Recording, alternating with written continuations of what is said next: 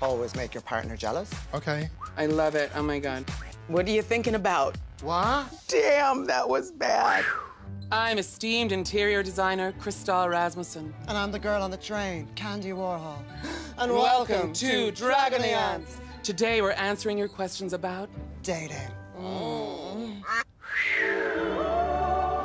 We are now joined by the glorious, fabulous Kevin Clash. Hello. Hi, Kevin. So we hear you have a courting conundrum going on. Yeah, I'm in an open relationship with a guy who's Modern. who lives in Vienna. I live in London. He's a gorgeous dancer. Oh. Yes. Yes. And I'm not kind of getting enough attention. This is gonna be tough. I'm a really sweet guy. You are. But, you know, you want little things like emojis in the morning that say hi. I always think the most solid dating advice is always make your partner jealous. I think we should take some naughty pics and send them to him. Classic Candy. Oh. Yeah, I love it. Oh my God. This is how I keep my men, you gotta Kevin. look at me, and smize. Yeah, Candy smize. Perfect. Oh my God, we've got it. I have a saying in life, I have a little mantra. Shy babies don't get sweets.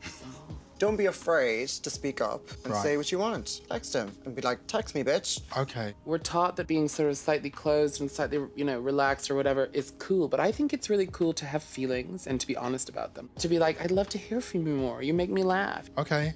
This kind of makes sense, yeah. God, you're a clever bitch. Oh, thanks, honey.